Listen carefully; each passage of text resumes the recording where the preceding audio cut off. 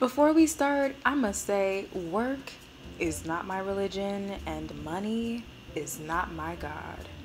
What's interesting about people is that we have no problem saying how we feel, and we still have the endless capacity to do the opposite of whatever we feel for any reason we feel necessary to uphold. And when it comes to work, we have no problem going back there day to day to day to day to day, just so we can ultimately survive.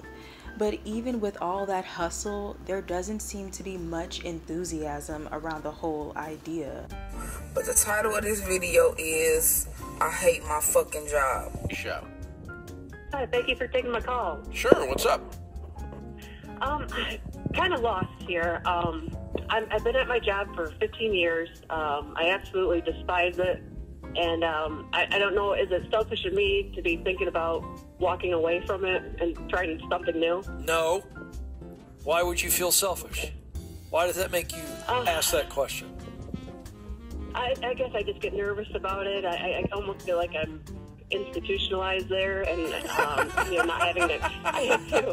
I'm in a padded cell.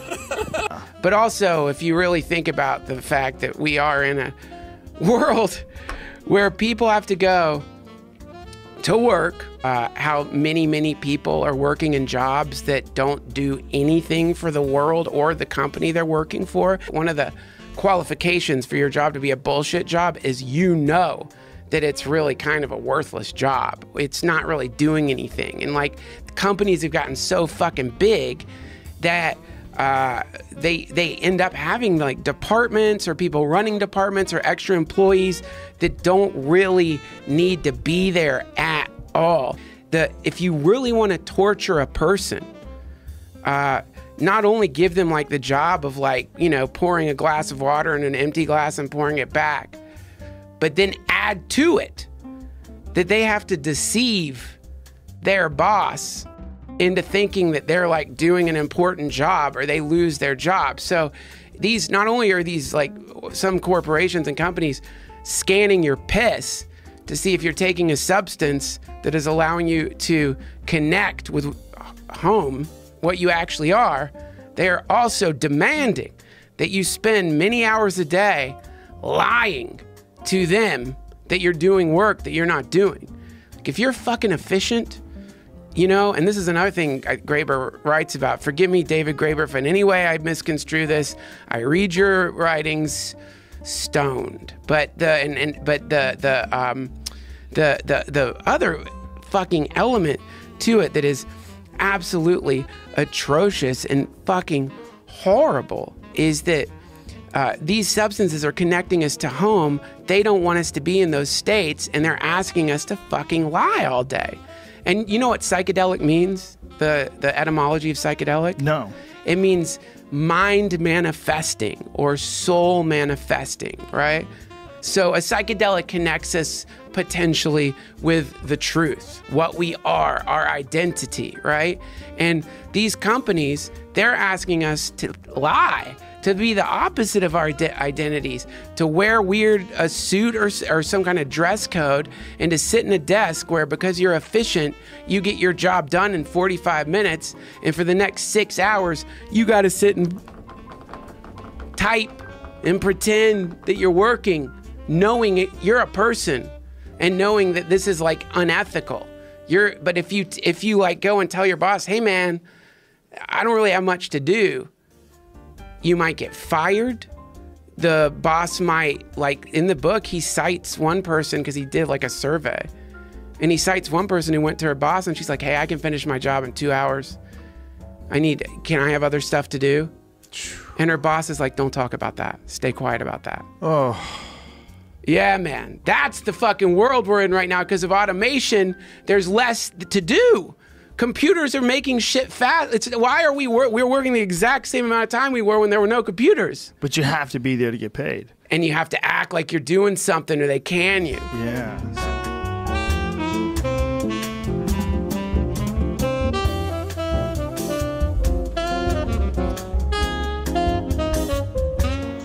After about a year being locked in our houses because of this unpredictable Panda replay, the coronavirus, many people did not work. Their jobs were either taken away because of health risks due to the pandemic or the subsequent risks of these health risks eliminating business, jobs. It was a tough time, a crazy time. Many people put a lot into perspective because of how fragile we began to notice life was. People were starting businesses, staying close to the people they cared about.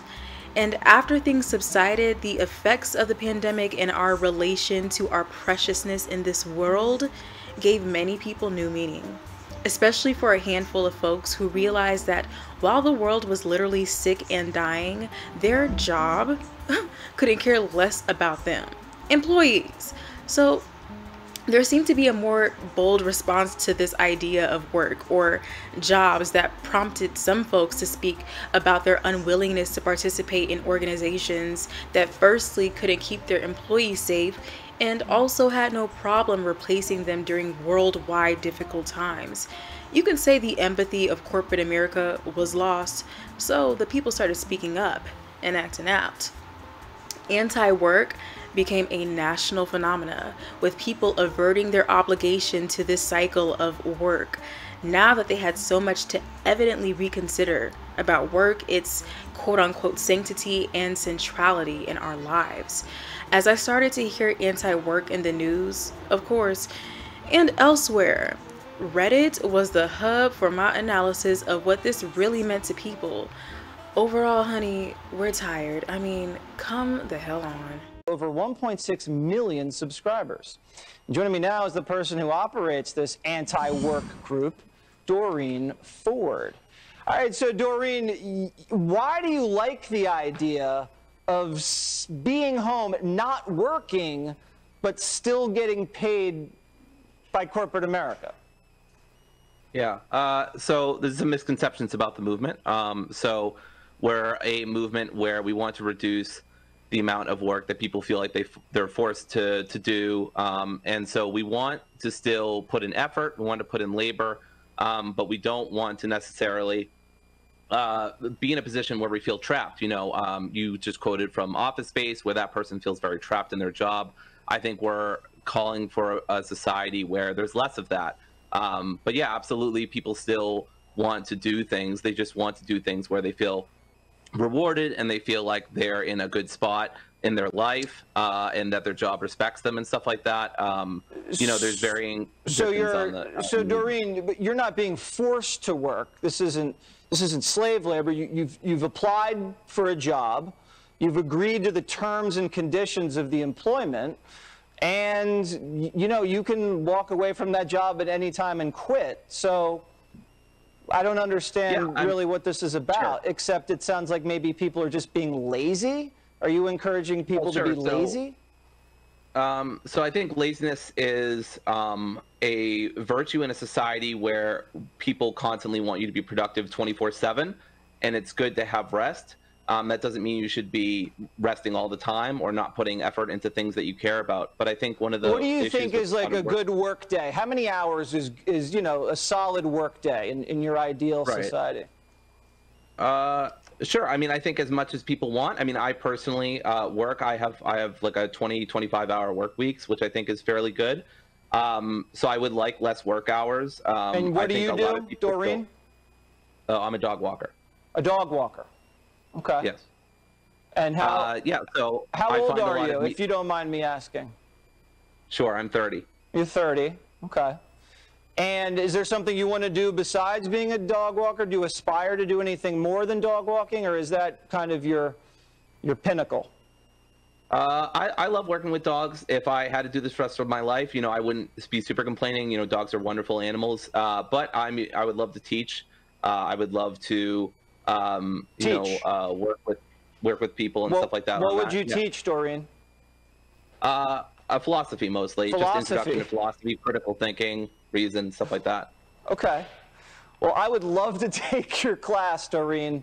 I would just be taking notes the whole time. And you know what? A professor's a very similar schedule than something that you're imagining. So I think that actually might work perfectly for you. Listen, I think this might not be the greatest idea, but who am I to judge? To each their own. they say. It's a free country. Sure. Not everything's free, but it is a free country. Thank you so much. Sure. We got to run. We got to pay the bills. I couldn't help but notice, was this man low-key agreeing with him? The anchor dude, like, in his face, it looked like he agreed with him, but couldn't, like, agree with him because he's, like, under the control of things, you know? Like, he had to play his part, but, like, he definitely agreed with him, right? Okay, moving on. Paid jobs continue to be promoted as a vital source of good health and character. The media continues obsessively to demonize the non-working scrounger, and an old-fashioned work ethic maintains its anchorage in policies designed to force people off welfare and into employment. Within this political context, my central goal in this book is to argue that the time has come to challenge the work-centered nature of modern society. As it stands, work represents a highly naturalized and taken for granted feature of everyday life. The dogmatic nature of work is revealed when we consider the uncanny resilience of its ethical status, even in the face of some very troubling realities. Consider the woeful nature or failure of today's labor market to keep pace with the desire for jobs that allow for self-expression and creativity. Gratifying work is a fantasy that we have all been trained to invest in ever since our teachers and parents asked us what we wanted to be when we grew up. Yet most of us are confronted with scant opportunities to consolidate our ambitions in the world of paid employment, a world whose signature features are often drudgery, subordination, and exhaustion. What is also baffling is the fact that the ethical status of work has still not been significantly destabilized by our disintegrating labor market. Mass unemployment, job insecurity, and low-wage work are making employment an increasingly unreliable source of income, rights, and belonging. The orthodox political solution to this situation is job creation, the invention of work by increasing output and expanding the economy into new sectors. However, as a range of concerned scientists and economists are now pointing out, constant growth is not only unlikely to solve the problem, but also brings with it a disturbing set of environmental and social implications. Finally, the dogmatic status of work is also graspable when we consider the extent to which we have unconsciously accommodated work's escalating dominance in our everyday lives. Work has increasingly spilled its demands into our homes, drawing upon our emotions and personalities to an extent never before seen or tolerated. As the ethic of hard work tightens its grip once again, employability becomes the motivating force of our ambitions, interactions, and education system. A side effect of this is that we, as a society, may be losing our grip on the criteria that judge an activity to be worthwhile and meaningful, even if it does not contribute to employability or the needs of the economy. Those activities and relationships that cannot be defended in terms of an economic contribution are being devalued and neglected. So this section highlights our codependency to work in a sort of socially assessed way.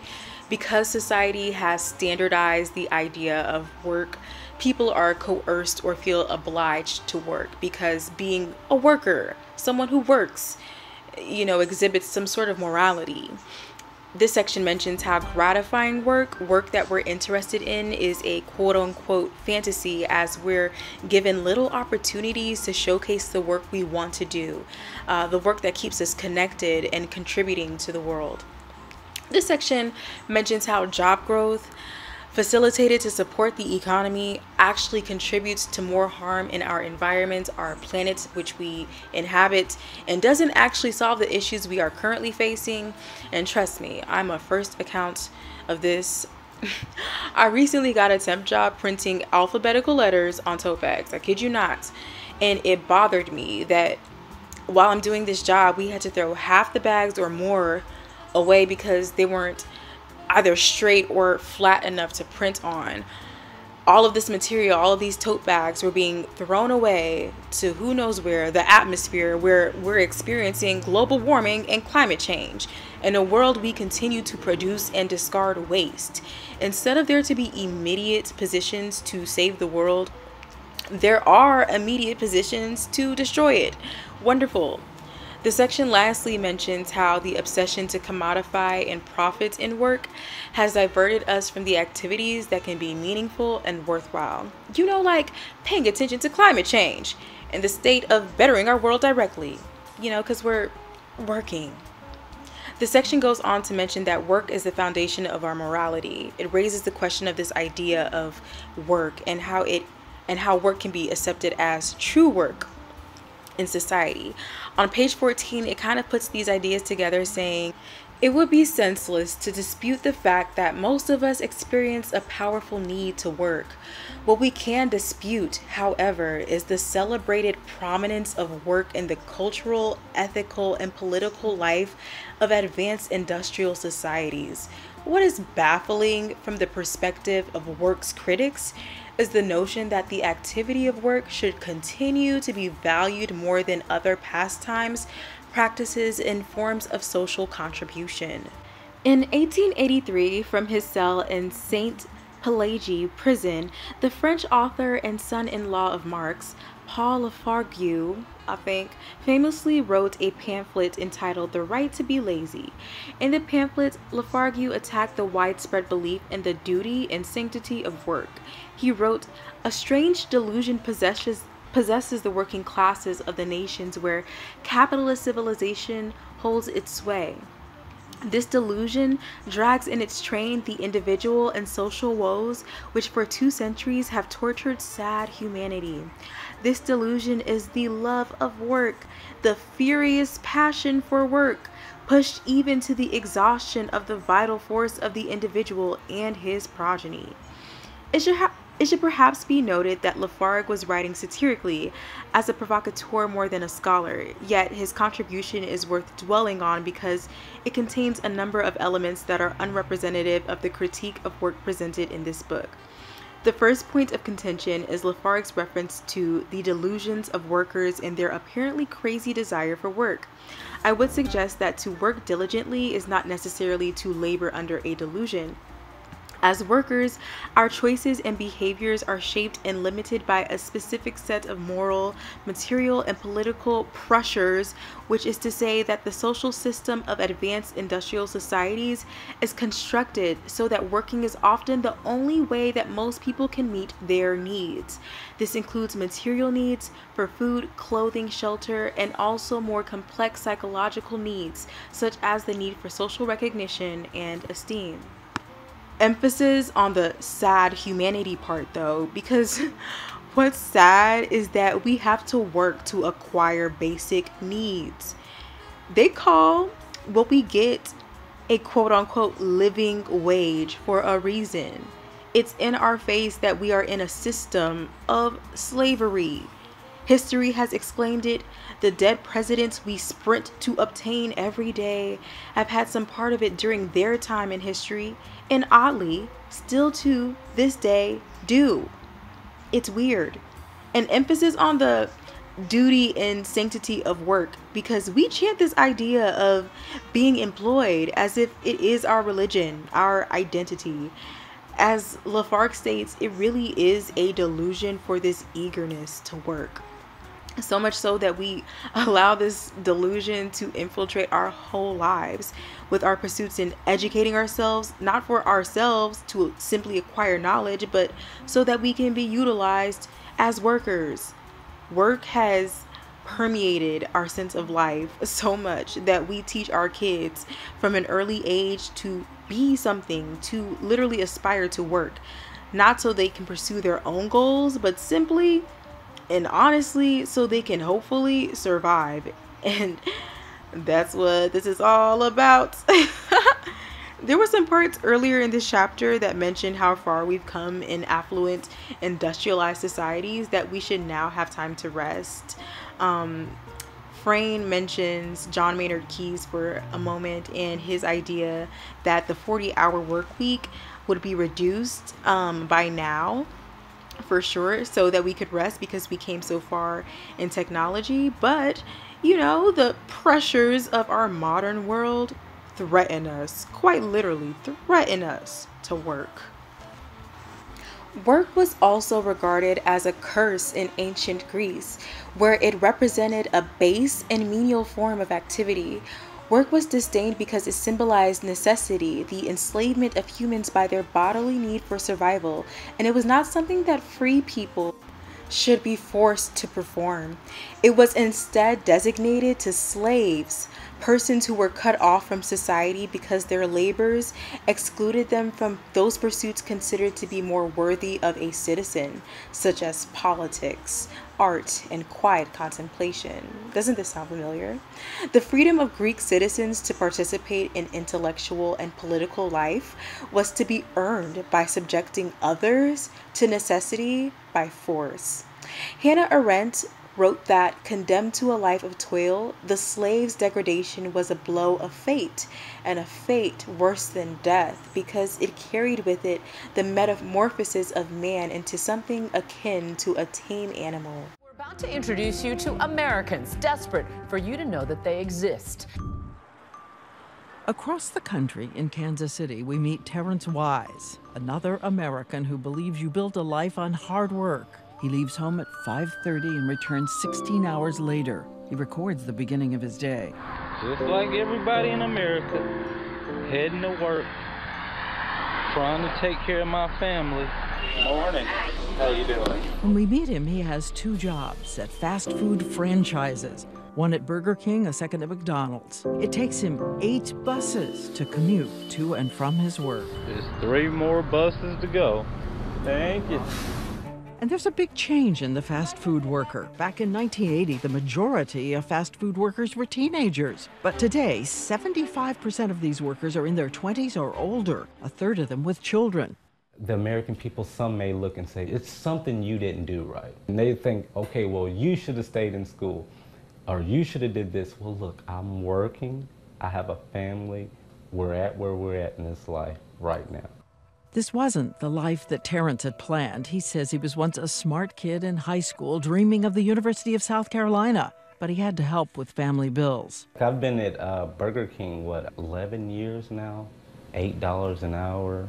After 11 years of service. And yet after all those buses, all those hours, he says no vacation time, no benefits. You go into these McDonald's or any restaurant and you notice the smiling faces. But when he leaves, he goes home to little food of his own, or no lights, no water. And it's hard to see that through a smiling face. Terrence points out his hours can be reduced, so his income isn't guaranteed. One of the hardest things, watching the leftover food at the end of the shift. What do they do with the food that is left over at the end? Where I work, the food is thrown away. 2 years ago, a worker at another store posted this on YouTube. You see, this is all the food we have left at the end of the night that we have to throw away. When we meet Terrence, he has already become a passionate advocate at the center of the national movement called Fight for 15.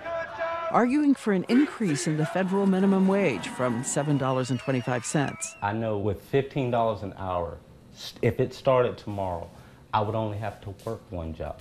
Then I would have an opportunity to go to work and then go to school. The top companies in the fast food industry made combined profits of $6.6 billion in 2015. While one study shows 52% of all their employees are getting some form of public assistance. Is this a way taxpayers are subsidizing the industry? Nobody wants to get food stamps. I want to go in and pull out my cash and buy my food and have insurance through my job. And again, he says, a little more makes so much difference. To go see a movie. I haven't been to the movie since The Matrix. And I don't know if you know how old that movie is. Yep, this is our stop. There has always been income inequality in America, but as we said, today it's more extreme. Take Silicon Valley, the high-tech companies with the golden names, where employees get free food, any kind, as much as they want, free dry cleaning, gyms on site, and right there, all around them, thousands of other people also working very hard in the shadows.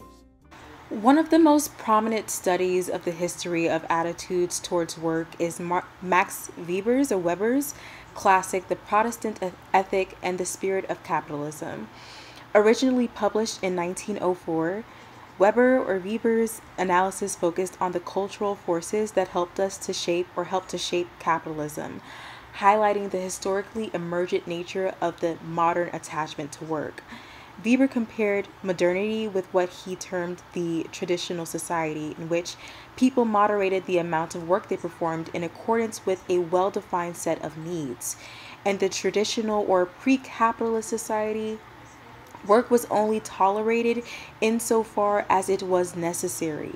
A man does not, by nature, wish to earn more and more money, but simply to live as he is accustomed to live and earn as much as necessary for that purpose.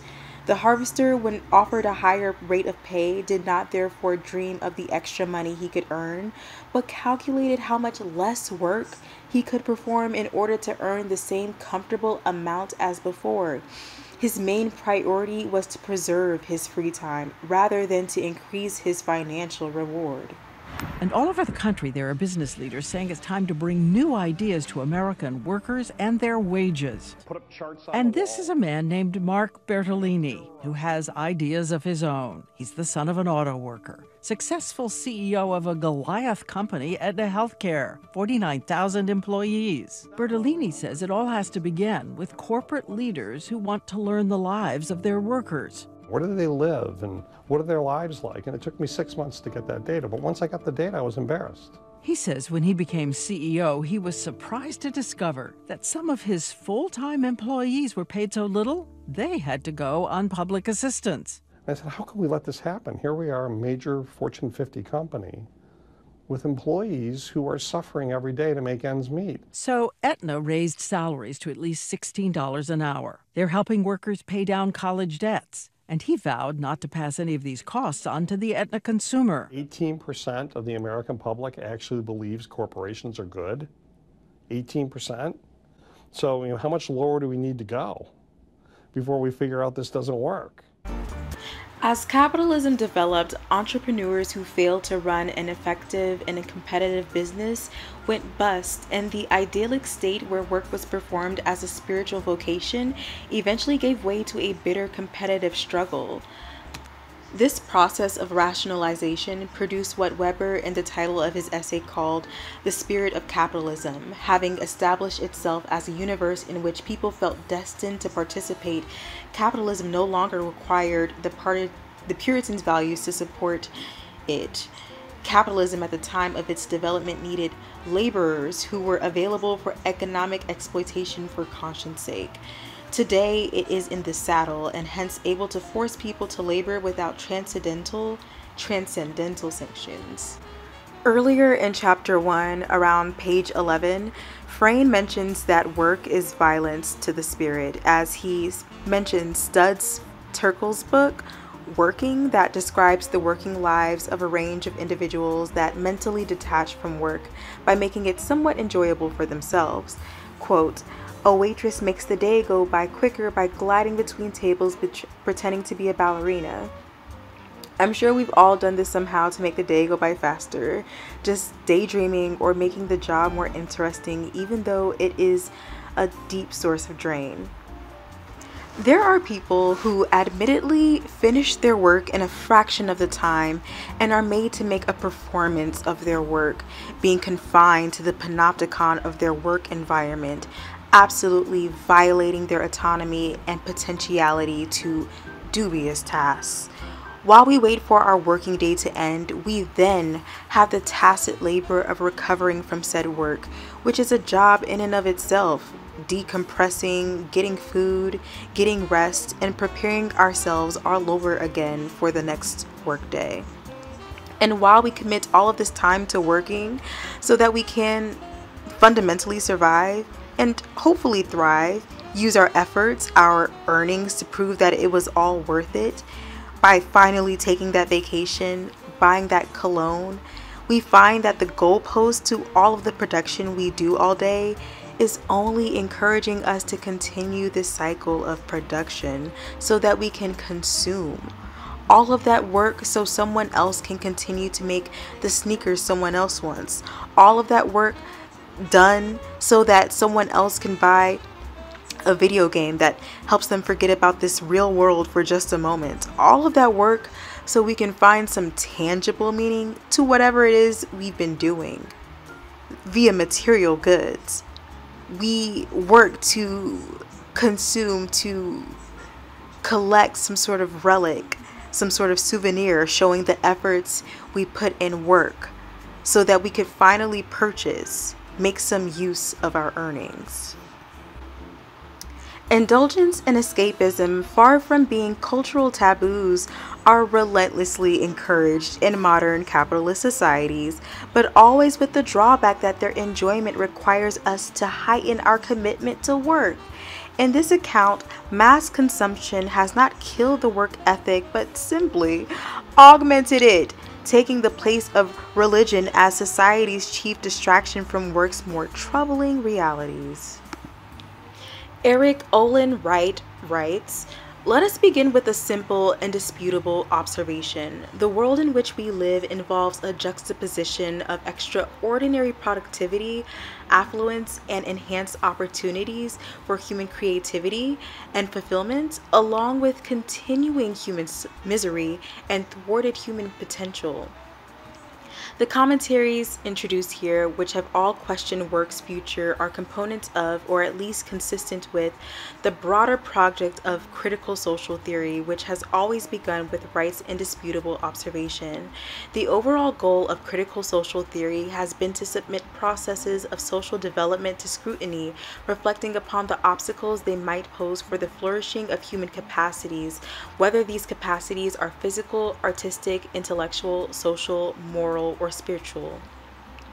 The critique of work is usually thought of as a Marxist tradition, but in truth, a number of its key themes emerged before Marx in the work of early utopian writers such as Charles Fourier, William Morris, and Thomas More. Fourier, for example, believed that work had the potential to become a main source of gratification and the fullest expression of human powers, but was troubled by the rift between his ideal and experiences of the real work provided by industrial capitalism. He referred to the mills and factories of the early 19th century as veritable graveyards where the workers were motivated by nothing more than a joyless concern for their own survival. The latter part of this section goes on to reference Karl Marx's idea that work is only a means of basic necessity. Frayne elaborates our obligation to work to mainly attribute to private interest, and also how technology should have allotted us more free time, referencing again John Maynard Keynes, who believed by the year 2030, people will be working no more than 15-hour weeks. To what extent should society tolerate the unchecked growth of the economy? To what extent does it remain rational to uphold the work ethic as a cultural ideal? If society is ever going to realize the true benefits of technological development, we need to engage in a political discussion. In Marcuse's words, we need to talk about how society's technological and intellectual resources can best be used for the optimal development and satisfaction of individual needs and faculties with a minimum of toil and misery. It is these emphatically moral and political questions that define the terrain of critical social theories after Marx, with writers trying to figure out why, in a time of unprecedented technological possibility, people's lives were still characterized by toil and repression.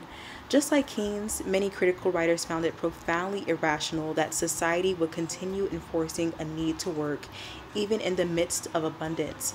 Marcuse pointed to the absurdity of this situation in Eros and Civilization, where he argued that the repression experienced by people in the modern age is an artificial or surplus repression.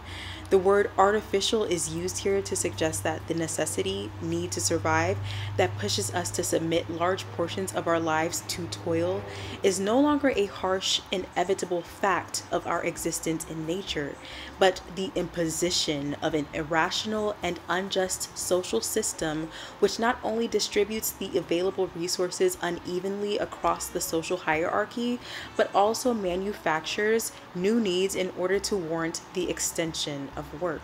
Okay, so basically this section is saying there is some intent for us to work this hard and this miserably.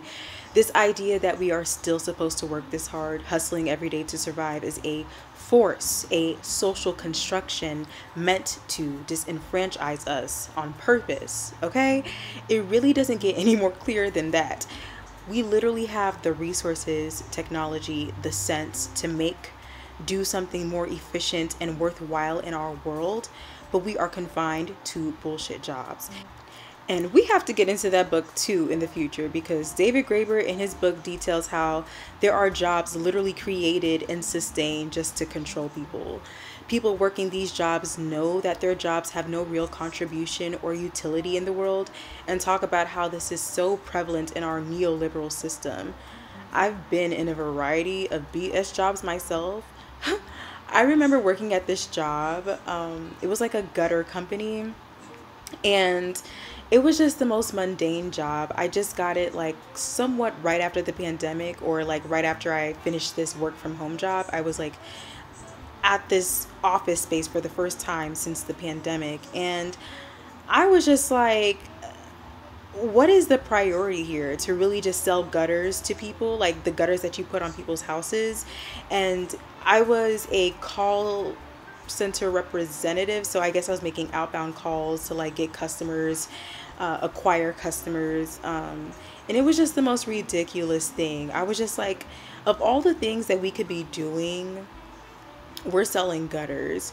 So when I ended up my car broke down, I tried to work from home for a few days, and I did. I was able to log in, use my user ID, take phone calls, make phone calls from home. I was doing my work from home, but nobody noticed.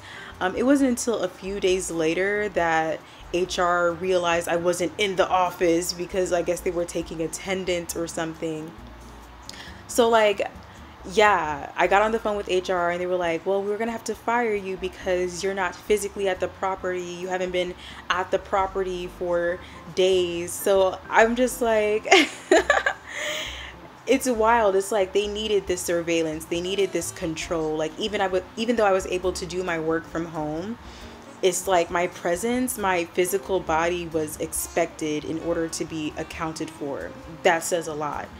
I did not have the freedom to do this work in a more efficient way, saving gas, saving space, saving energy. This all being beneficial, me working from home, to not just myself, but subsequently to everyone. Oh no.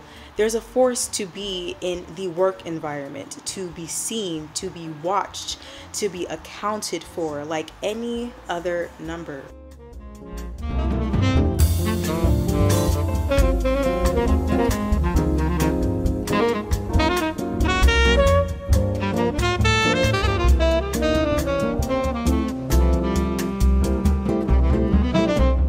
This first chapter got into it. There was a part I didn't really get into, but Frayne brings up again the idea of job creation and how we now live in a time that people are forced to work so exhaustively they hardly have time to cook for themselves, clean for themselves, and all the other basic duties. Now we offload our daily and basic chores to DoorDash drivers, house cleaners, and so on, because we're at work, and this adds to the unnecessary job creation, keeping everyone in this cycle of work. One person's job shouldn't create another unnecessary one, especially if all that time required to do said person's original job can be reduced so that that worker can do basic duties for themselves. Instead of us to work less after getting our work done, we spend the rest of our time at work doing emotional labor, pretending to work, having uncomfortable conversations with employees. We commit to 40 hours a week or more every week and hardly have the energy to do anything for ourselves except prepare for work the next day again. As Frayne summarizes on page 43, in recent years, there has been a growing awareness of the ecological implications of never-ending economic growth. Marshalling the swelling body of scientific evidence, the ecologist Tim Jackson suggests that capitalist societies cannot possibly hope to sustain their current rate of production without major ecological consequences. Jackson points to well-established bodies of research on the depletion of vital natural resources, the loss of biodiversity, soil pollution, deforestation, as well as that mother of all limits, climate change, in order to illustrate his conviction that endlessly expanding the economy in order to provide work has become an increasingly unpalatable strategy. So work for work's sake is really not giving. It's not giving us time to live our lives in a fundamental, transcendental, and ethical way. And it's not giving at all in our world as we are continually taking, ripping, and burning our world alive just so we can conform to the idea of work in the first place. Can we just not? This doesn't work. So in this first chapter of David Frayne's Refusal of Work, he details how working is an essential ethic in our mindlessly working society. That this idea of work, not work that is gratifying, but imposed work, is made so that people conform, and this conformity is cultivated out of our means to survive. The only reason people do the work they don't find gratifying to begin with is so that their basic needs are met, leaving less free time for self-expression, discovery, and preservation.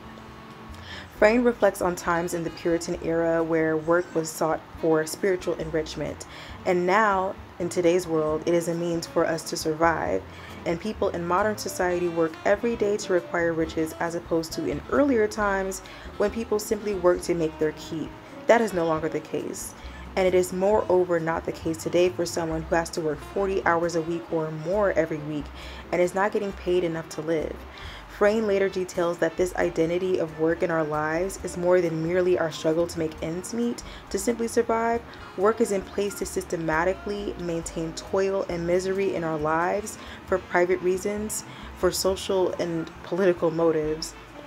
We live in an age where technology has evidently afforded us the time to be free from the bounds of work, yet even in tech-based, computer-facing positions, many people are still required to show up to work facilities or are inappropriately monitored while working through their devices or in the office environment.